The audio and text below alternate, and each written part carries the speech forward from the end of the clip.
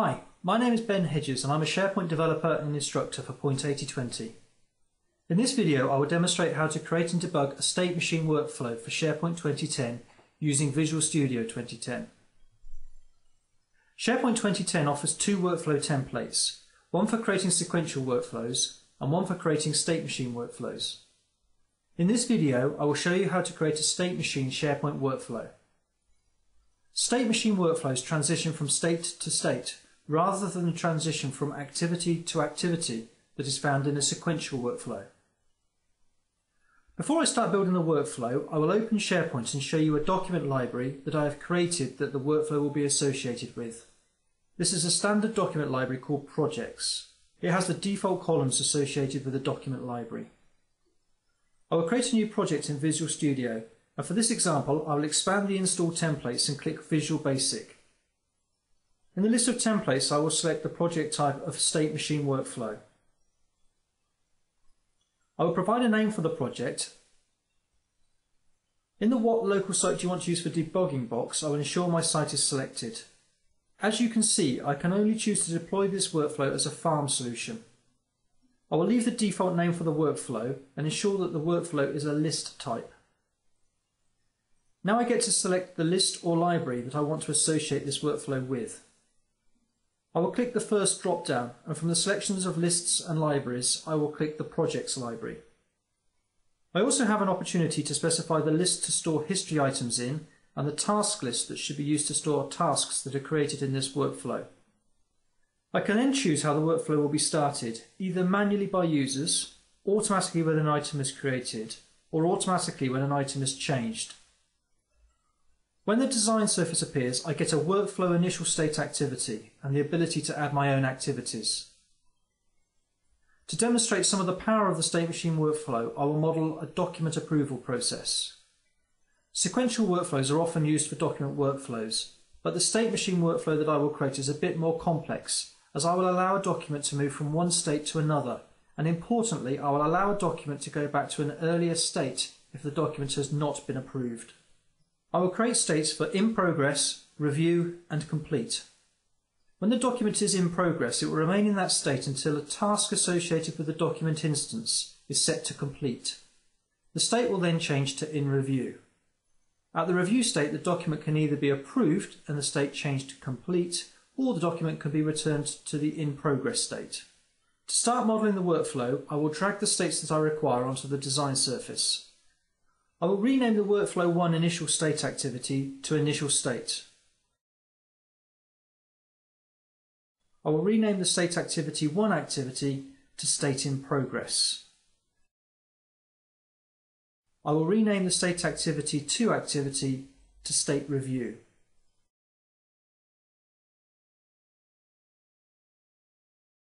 And I will rename the State Activity 3 activity to State Finished.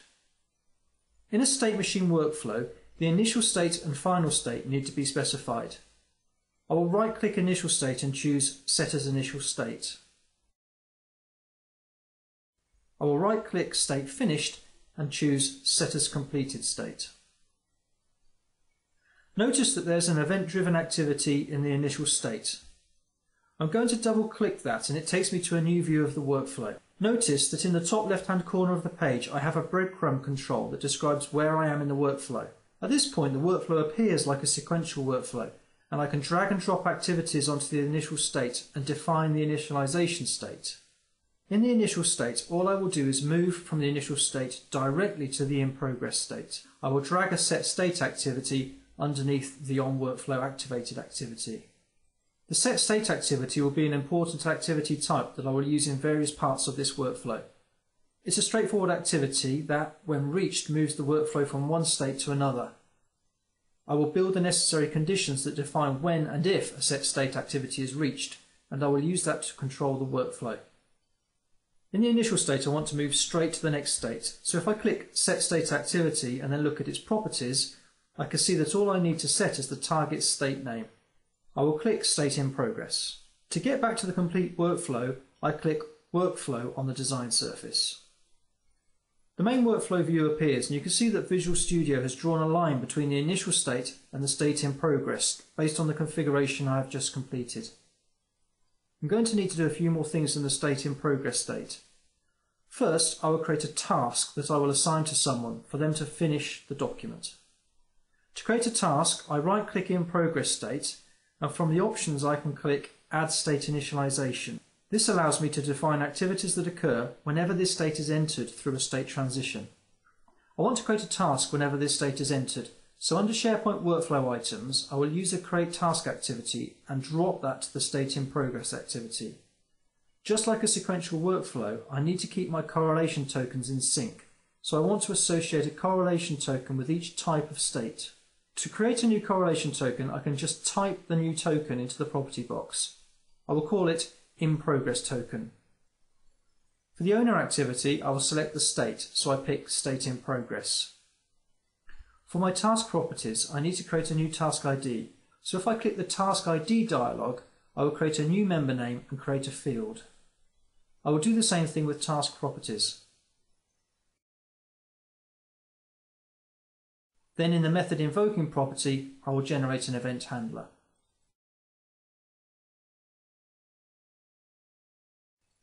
I'll add some code to this handler.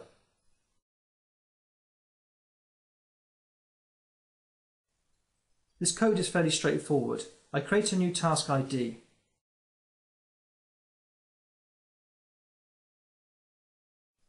The task properties are then set with the title for the task, the person who will be assigned the task, and the due dates for the task.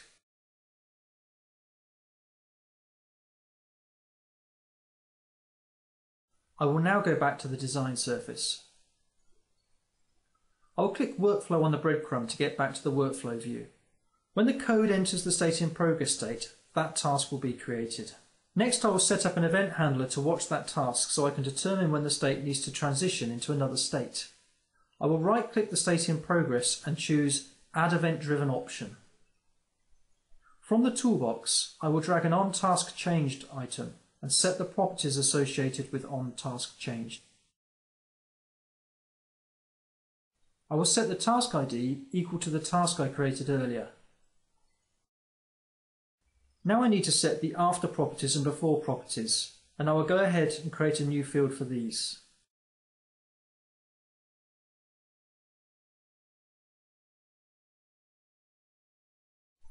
And I need to set the correlation token equal to my in progress token.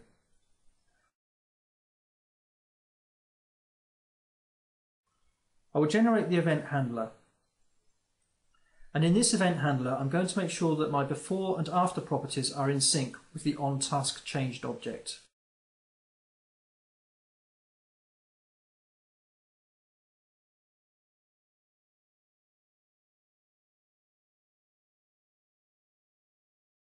I will click the design surface.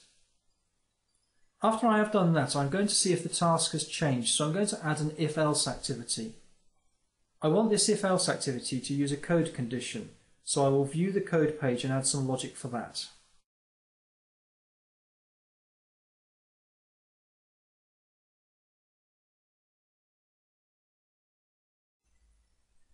You can see this code is fairly straightforward. I am checking if the after properties associated with the onTaskChanged is 100% complete. That is represented as the value 1. If it is, then the result is set to true. If not, the result is false. I will now go back to the design surface, and in the if-else activity 1, I will set that condition to be equal to the code condition of ready for review. So the next step is to transition into the state review state if it is ready for review. So I will use one of the set state activities under that branch and set the target state name for that activity to state review. If the event fires and the percentage isn't 100%, then the if-else branch 2 will run, and as there's nothing in that branch, the state will not be altered. The state will remain in the state in progress, waiting for the next change on the task. I will click the workflow and return to the workflow overview. You can see that Visual Studio has updated the link to reflect the workflow. I will now do the modifications required for the state review.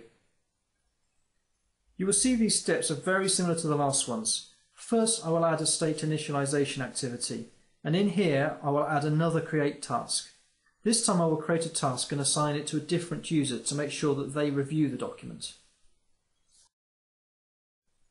For the correlation token for this task, I need a new correlation token. I will create that. As before, I need to create a field for task ID and task properties. I will do that now. I am then going to generate an event handler for method invoking. In this event handler, I will add some code and step you through it. You can see the new GUID for the task and the title, assigned to and due date are configured. This time user Andy J will be assigned the task.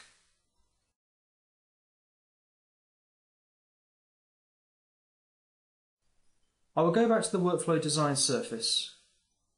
I will right-click the state review and click Add Event Driven. I need to look at the on-task changed activity, so let me get that and then set the correlation token. I'll set the task ID equal to the task ID I just created. And then for the before and after properties, I will again bind to a new member and create a new field.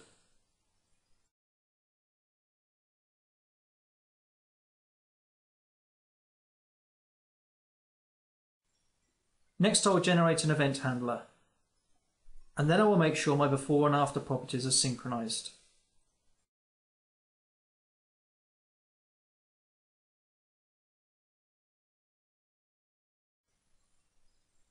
I now need to determine if the state needs to transition to another state.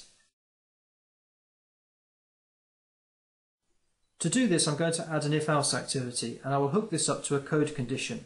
So I will open the code and add another procedure that will determine if I should transition to another state. I will add the procedure and step you through it. This is very similar to the code I used before. I will check if the after properties associated with the on task changed is 100% complete.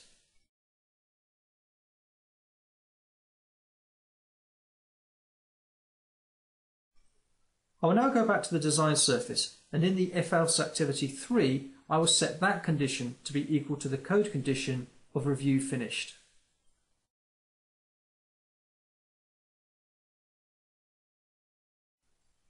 I will now extend the logic in this section a little more. I will add a check to find out if the document has been approved. If the document has been approved, the workflow will transition into the finished state. However, if the document has not been approved, then I want to send the document back to the in progress state. To do that, I will nest an if-else activity inside my initial if-else activity. Let me add the code condition that this if-else will use. I will simplify the logic here and look for the text approved in the description field. Now, as this will be formatted with markup, I need to add a couple of div tags to the text that I will be looking for.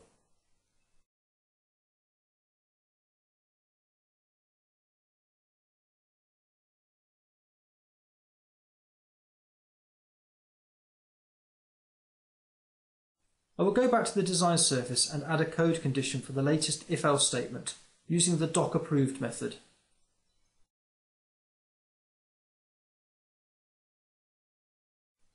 I will go back to the design surface again, and I'm going to drag on two set state items.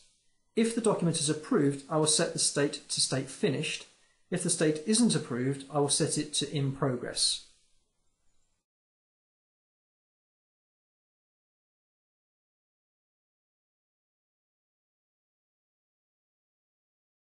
Visual Studio will deploy the workflow and associate it with the target library. If I wanted to create a breakpoint in the code, I could do so, and Visual Studio will handle that. This makes testing and debugging straightforward. I will upload a document to the project library and then look at the tasks. You can see the task called Finish Document that has been assigned to the user Sanjay. I will impersonate Sanjay's role and edit the task. I will set it to 100% complete and click Save. A new event is created and assigned to Andy. I will now take on Andy's role and I will edit the item and set the complete percentage to 100%, but I will not approve the document. I will not type approved in the description text box. The state transitions to in progress state and a new task is created for Sanjay again. Okay, now let me complete the task again.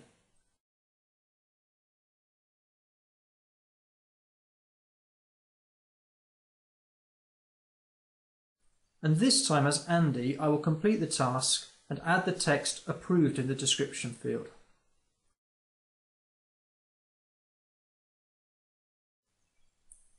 The tasks are complete, and if I return to the project library, my workflow is complete as well.